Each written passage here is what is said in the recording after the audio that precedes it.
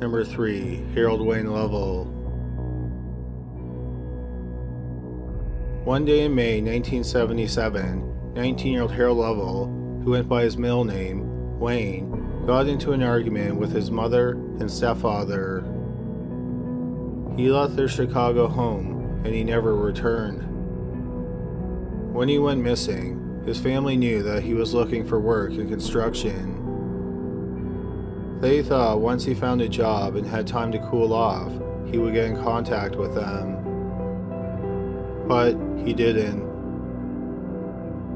Then on December 1st, 1978, a year and a half after Wayne went missing, John Wayne Gacy was arrested.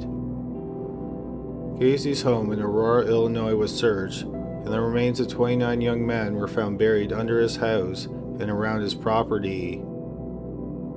4 more bodies were found dumped in a river not far from his home. The police were able to identify all but 8 sets of remains. Wayne's family assumed that he had been one of Gacy's victims, and he was one of the 8 sets of unidentified remains. When Wayne went missing, Gacy had already killed 20 young men. Wayne also fit Gacy's victim profile. Wayne was a young man who worked in construction. Wayne's brother, Tim Lovell, and his sister, Teresa Hasselback, kept a scrapbook with news clippings about Gacy. Tim also read several books about Gacy. At the time that Wayne disappeared, Gacy was doing construction on a fast food restaurant in Aurora. They assumed that Wayne got a job with Gacy, and then Gacy killed him and buried him under his home. In early 1980, Gacy was convicted of 33 murders, and he was sentenced to death. On May 10, 1994, Gacy was executed via lethal injection. In 2001, Wayne Lovell's mother died, believing that her son had been killed by Gacy. Then in the fall of 2011, the police exhumed the remains of the 8 unidentified victims. Then in early October 2011, they asked for families of men who may have been victims of Gacy's to get in contact with them. They wanted to compare their genetic profiles to the 8 unidentified victims. Over 120 families got in contact with the police. Wayne's family was one of those families. Tim and Teresa both submitted samples of their DNA. But before the DNA could be compared, one of their family members made a remarkable discovery. He searched for Harold Wayne Lovell on mugshots.com, and he found a mugshot of a man named Harold Wayne Lovell who was arrested in 2006 in Florida for marijuana possession. Tim and Teresa looked at the mugshot, and they knew it was their missing brother. It turned out that Wayne was alive, and he had spent most of the 34 years that he had been missing in Florida. When Tim and Teresa found out that their brother was alive, they called him on the phone. Not long afterward, Wayne got on a bus and traveled to Ozark, Alabama, where his sister was living, and he was reunited with his brother and sister. Wayne said that he left home because he never felt like he was wanted there. He said that he did meet Gacy, and he did some yard work for him. After that, he traveled to Fort Lauderdale, Florida, because it was hot and sunny there. He continued to live in Florida, where he worked as a shipbuilder and a landscaper. He said that he never stopped thinking about his family while he was away from them. He said he felt terrible that they thought he had been murdered. But he said it was awesome that they were reunited after 34 years. Since the 8 bodies were exhumed in 2011, only 2 have been identified. One was identified in November 2011. He was 19-year-old William Bundy, who went missing in October 1976. Then in July 2017, Another set of remains was identified as 16-year-old James Hackinson, who went missing in the summer of 1976. The police are still looking for family members of the remaining 6 victims so they can get genetic profiles from them so that all of Gacy's victims will finally be identified. Number 2. Flora Stevens. In the summer of 1975, 36-year-old Flora Stevens and her husband, Robert Stevens, were working at the Concord Resort in Monticello, New York. They were both seasonal workers who were employed at the resort during the summer. Flora went to high school about 90 miles away in Yonkers, New York. When Flora applied for the seasonal job as a chambermaid and substitute waitress, she wrote that her address was in Seattle, Washington. August 3, 1975 was a Sunday. Sundays were checkout days at the resort, and the staff was usually paid their tips for the week. Flora picked up her tips, and then at 6 p.m., her husband Robert dropped her off at the hospital in Monticello for a scheduled appointment. Robert returned to the hospital 2 hours later to pick her up, and he couldn't find her. He reported her missing that evening.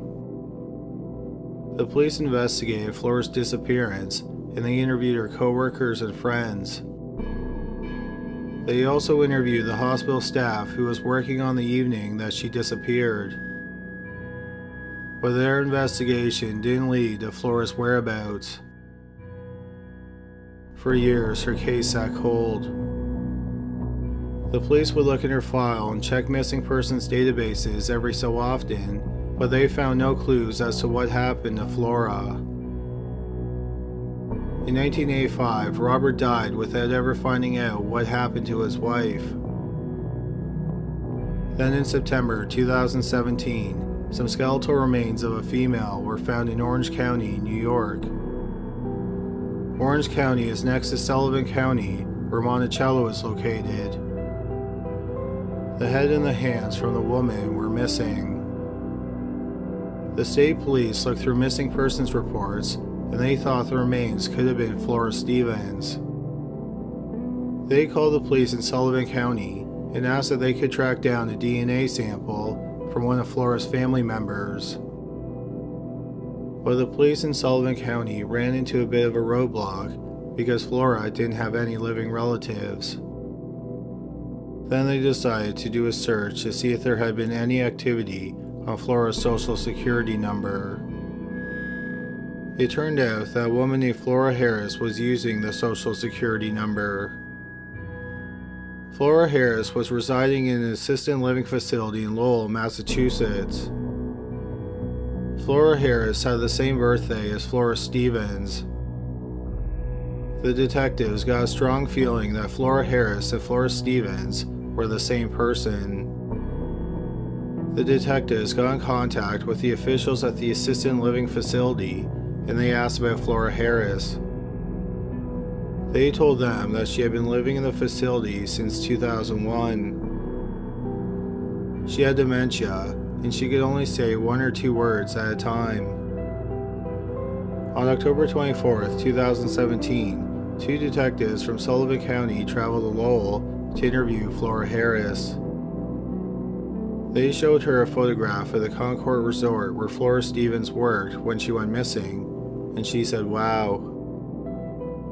Then they showed her a photograph of Flora Stevens' husband, Robert, and she said, "Robert." Then they showed her a photograph of Flora Stevens, and she said, "Me." The detectives concluded that Flora Harris was, indeed, Flora Stevens.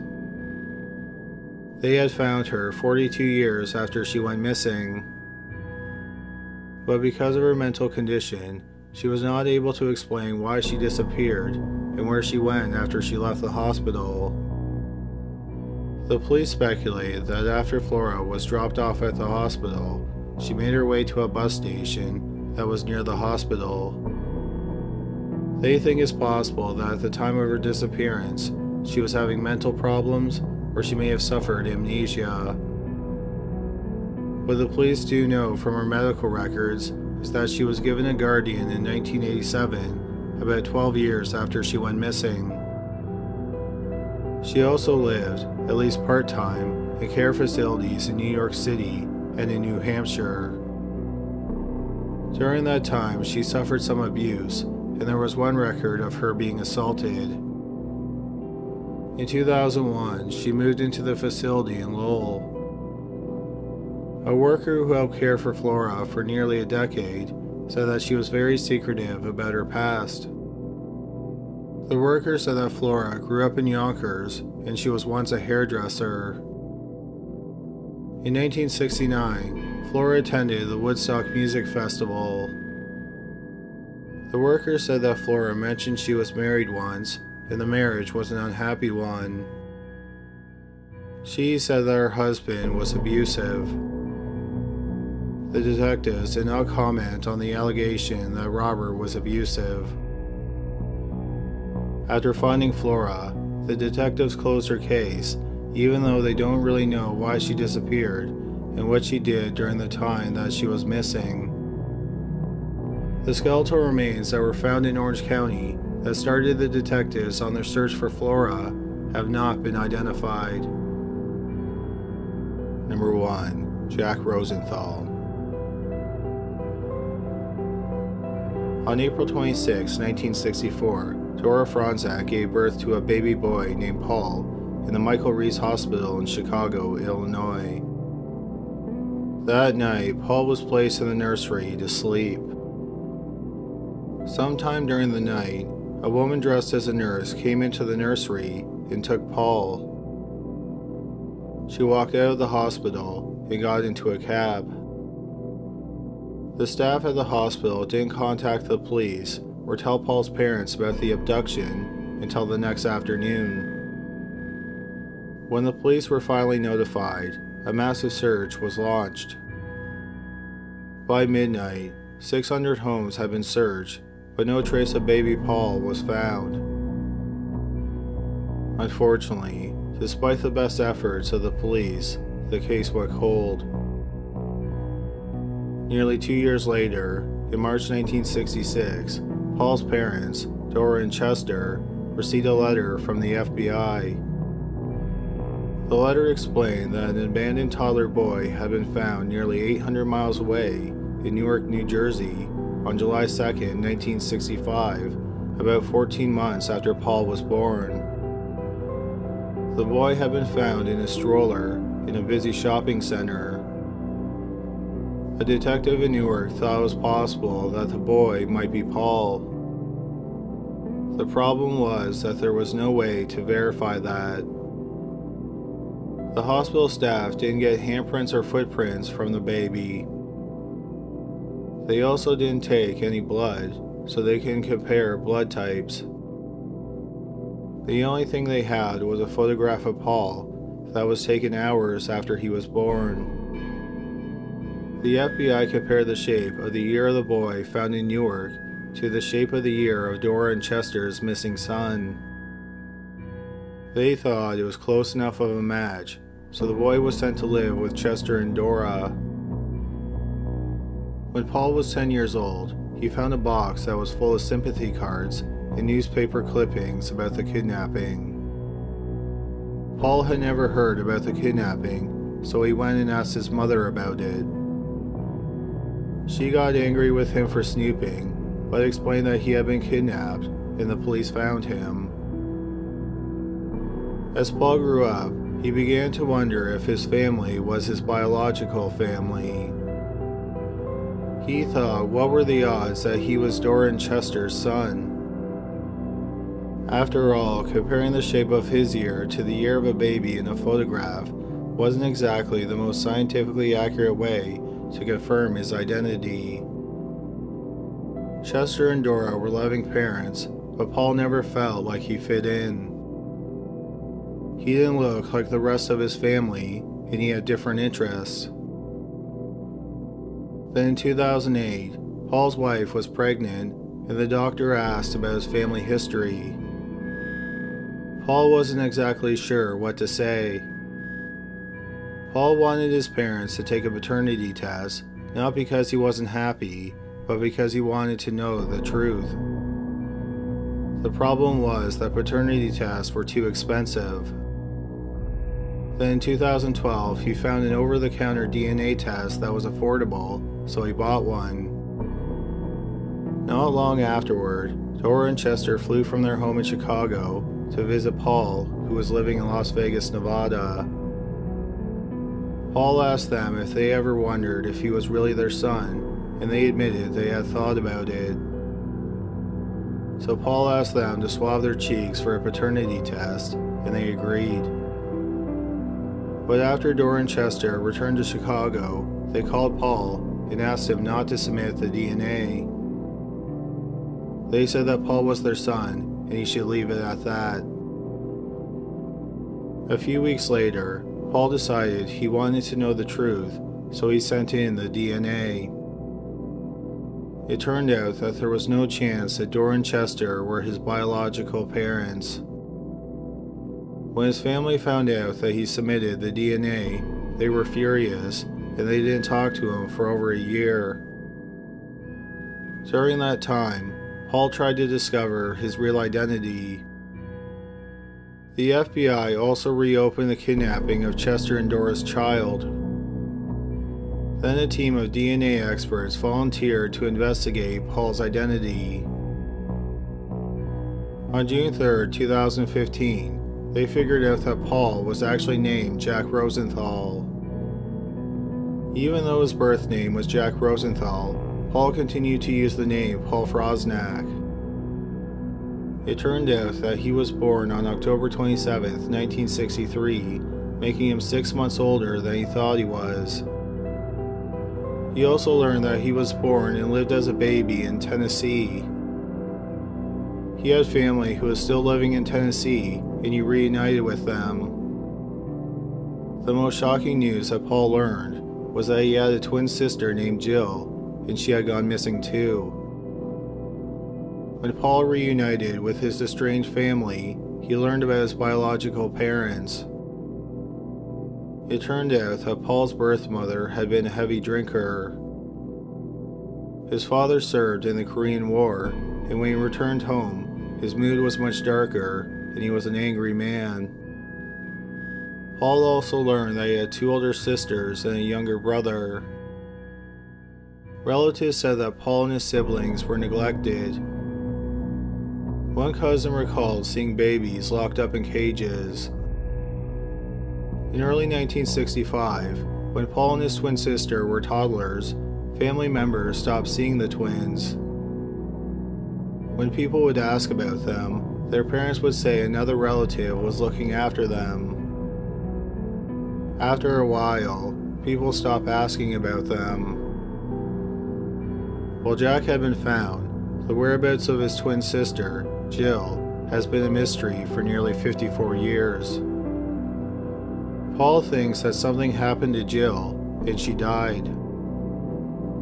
Having one twin would only lead to questions about what happened to the other twin, so he was abandoned in Newark. Paul has searched for any trace of his twin sister, but he has found nothing. He hopes that one day he'll find a clue as to what happened to her. Another mystery is what happened to Dora and Chester's son, the real Paul Frosnack. One theory is that he may have been kidnapped by a woman named Linda Taylor. Taylor rose to fame in 1976 after a series of articles were published in the Chicago Tribune and Jet magazine about Taylor's extensive welfare fraud. When Ronald Reagan started to run for president, he used Taylor's stories in his campaign speeches. He called her the welfare queen, and he used her story as a way to critique the welfare system. Taylor used 80 different names, 30 addresses, and 15 phone numbers to collect social benefits like food stamps and welfare. In 1976, when she was facing charges of fraud, she drove to the courthouse in a Cadillac, and she wore expensive clothes and jewelry. Linda Taylor may have also killed a woman. In 1974, Taylor moved in with Patricia Parks and her 3 children. Parks hired Taylor to clean up around the house and watch her 3 children. Not long after Taylor moved in, Parks' health took a turn for the worse. On June 15, 1975, 6 months after Taylor moved in, Parks, who was 37 years old, died. Taylor told the funeral home that Parks had cervical cancer. The funeral home did a blood test, and they didn't find any traces of cancer. But they did find high levels of barbiturates. They labeled her cause of death as drug intoxication. Before she died, Taylor convinced Parks to make her the beneficiary of several life insurance policies and the guardian of her 3 children. The police suspected that Taylor killed Parks, but they couldn't find enough evidence to charge her. When baby Paul Fronznak was kidnapped, Taylor was considered a suspect, but the police did not find any evidence to connect her to the kidnapping. In 2013, after airing an episode about the kidnapping of Paul Fronznak, the television program 2020 got a tip that they should look into Linda Taylor. They learned that Taylor died in April 2002. Reporters with 2020 were able to track down Taylor's son, Johnny Harbaugh, and they asked him if he thought it was possible that his mother was the person who kidnapped Paul. Harbaugh said it was quite possible. He said that his mother was capable of anything. Harbaugh said that when he was a teenager, he remembered playing with a baby boy who his mother called Tiger. Then one day, the baby was just gone. Harbaugh said that his mother told him that one of her boyfriends took the baby away. Harbaugh said that his mother was known to pick up and ditch kids. She would claim them as her own to get social benefits, and then she would get rid of them. Harbaugh was never really sure what she did with the children. He said they would be there one day, and then the next day, they were just gone. Harbaugh isn't even convinced that Taylor was his biological mother. He thinks he may have been stolen from another couple. Harbaugh also said that his mother was a master of disguise who had several different uniforms and a lot of wigs. Some of the uniforms she had in her closet were nurses' uniforms. While the police didn't find any physical evidence that proved Taylor kidnapped Paul, they did find an interesting item in Taylor's possession. It was a birth certificate for a boy born 4 months before Paul was kidnapped. The doctor who signed the birth certificate gave up his medical license a couple years after he signed the birth certificate to avoid prosecution for selling prescription drugs to minors. When the police asked Taylor where the boy was, she said he was in foster care. But the police never found any evidence that the boy named in the birth certificate ever existed. It is thought that Taylor got the fake birth certificate and then she kidnapped Paul so she had a baby to match the birth certificate. Then she used the birth certificate and Paul to collect some type of social benefit. Once she got the benefit, she somehow got rid of Paul. However, this is only speculation. The whereabouts of the real Paul Fronznak is still a mystery. Paul Fronznak, whose birth name is Jack Rosenthal, hopes that the real Paul Fronznak is alive. He has his birth certificate and he wants to give it to him. If Paul Fronznak is still alive, he'll be 50 in April 2019. Thank you so much for watching today's video. Hopefully you found it interesting. If you did, please give us a thumbs up and subscribe for more videos just like it. Also, please go to criminallylisted.com where you can suggest cases, buy merch, and find out about an exclusive podcast. But that's all for today. Thank you again for watching.